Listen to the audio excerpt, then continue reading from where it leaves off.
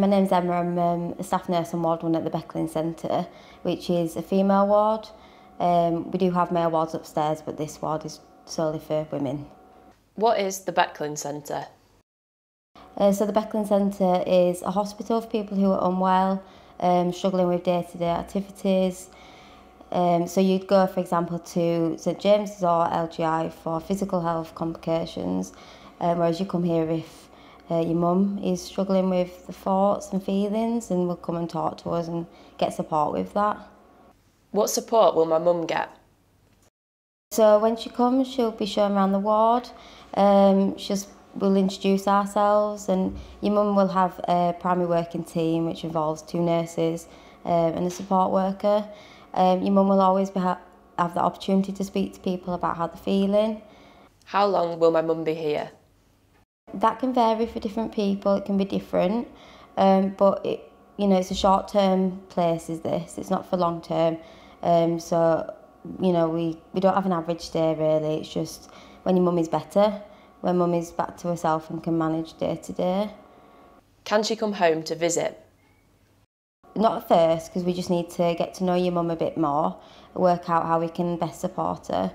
And then we have a discussion with the doctors and we talk to them. And then we come up with a plan about when mummy can come home. And it'll be a slow process, and mummy will come home for a couple of hours.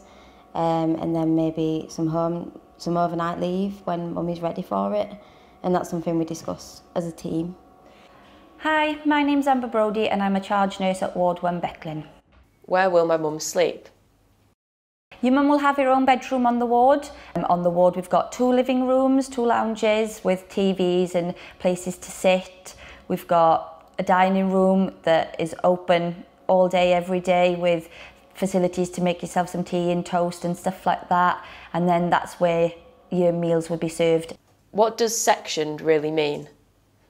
So sectioned means when somebody is really unwell, maybe struggling with their day-to-day lives and they need to come into hospital but maybe aren't able to make that decision themselves at that time. So they would come in under a section until they are better and able to make that decision for themselves. Who does the section? That consists of 3 different people.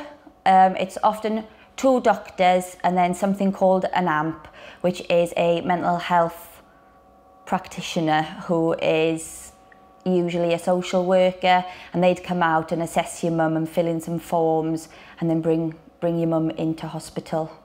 Why are the doors locked to come onto the ward?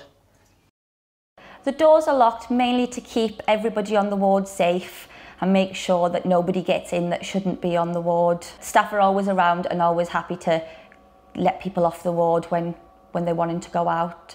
Some people do need a member of staff with them when they go out, so that's just to make sure that the right support is offered when people are going out. What happens if someone runs away?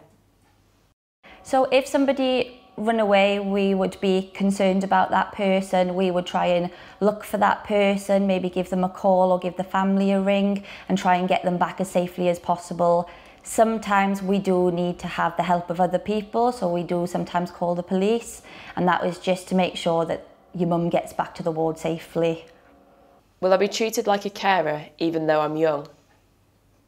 Yes, absolutely. It doesn't matter of your age, you're still classed as a carer. Are there any groups or activities for my mum?